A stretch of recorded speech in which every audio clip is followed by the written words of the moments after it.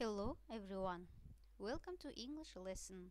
I am Mr. Kepova Aliya and I work as a teacher in Ganimradpayev school. Okay, students, let's start our lesson. Look at the picture, please, children. What can you see in this picture? Yes, right. They are boys. What are their names? Yeah, Jake, Robert and John. They are very tall, aren't they? Yes, right. Especially Jake is the tallest. Robert is taller than John. So, children, on today's lesson we'll be covering comparatives and superlatives. In this lesson we will learn about what comparatives and superlatives are.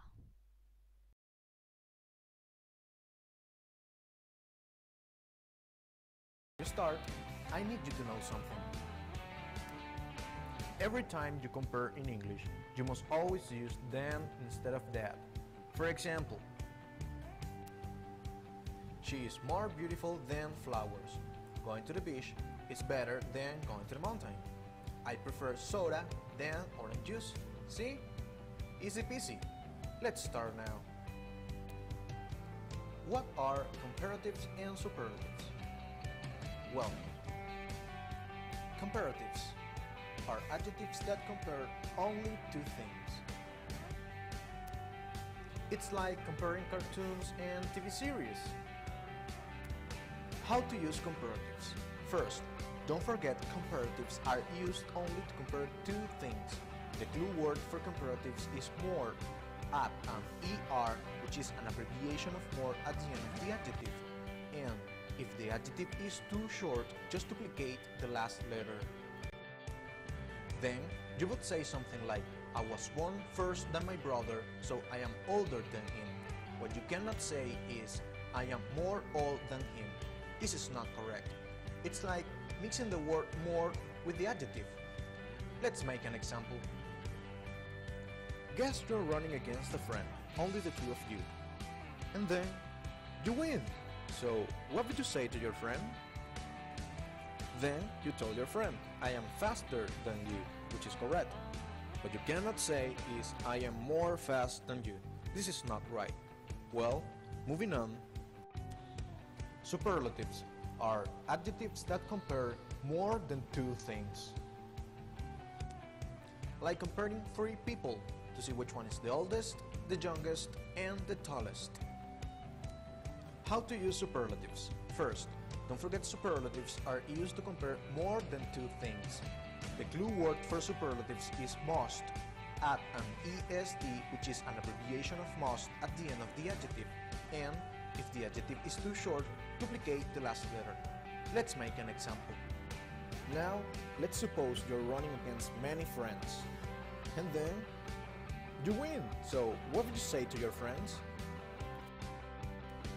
Then you tell your friends, I am the fastest runner, which is correct. What you cannot say is, I am the most fast runner. This is not right. Now, we're almost done, so let's see the exceptions. First, if the adjective is too long, more than two syllables, then you cannot use comparatives and superlatives. For example, Spanish grammar is more difficult than English grammar, or she's wearing the most beautiful dress I've ever seen. Second, if the adjective describes an absolute state, like perfect, unique, and uniform, you cannot use comparatives and superlatives. For example, Maggie had the most perfect score at the exam. And there are some irregular adjectives that change with comparatives and superlatives. There are 5 of them, which are good, bad, far, little, and many. And here you have the comparative form and the superlative form. Well guys, Children, hope you understood well.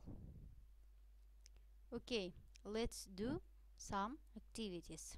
Task number 1.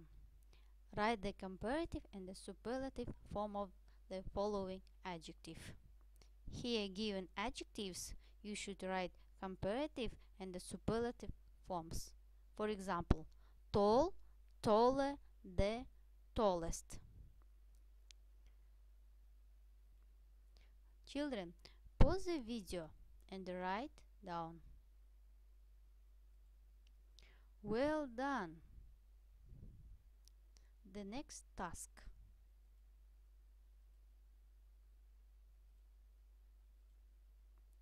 Task number 2. Look at the pictures and make sentences. Motorbike, car, comfortable. For example, the car is more comfortable than motorbike. Children, pause the video and write sentences. Awesome, children. Today you worked very good. Nice job. Your home task, children. Exercise 2, page 66 in your workbook. Lesson is over. Goodbye.